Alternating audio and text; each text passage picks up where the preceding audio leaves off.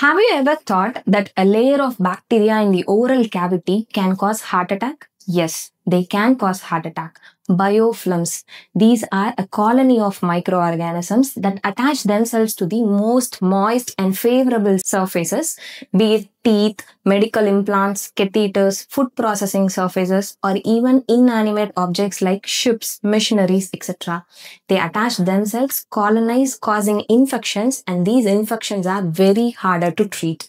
A new study has revealed that a bacteria in the oral cavity traveled to form biofilms in the most important artery, that is a blood vessel that is supplying blood to the heart, eventually leading to heart attacks.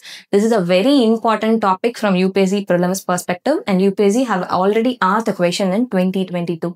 If you want to know more about biofilms, how are they formed, what impact it has on human life, and what makes biofilms harder to treat, then we have done a very detailed video in Science Through PYQs playlist, topic number 3.